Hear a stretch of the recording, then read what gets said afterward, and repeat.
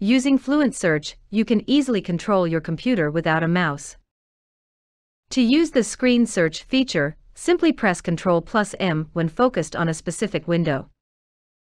Fluent Search will instantly show boxes with a combination of 2 letters on each clickable object on your screen.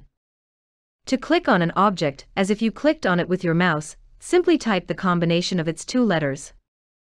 Fluent Search will also show these boxes on selectable text on your screen.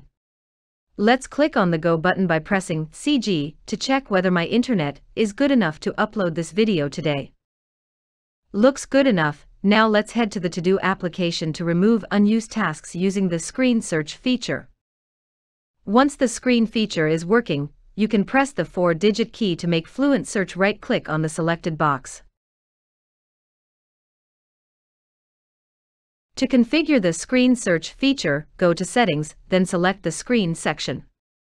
There you can configure the keyboard shortcut that will trigger the Screen Search feature. To see more advanced settings, you can enable the Show Advanced toggle. Now you can configure any keyboard shortcuts for different mouse clicks. For example, pressing 2 is double-click and pressing 4 is right-click.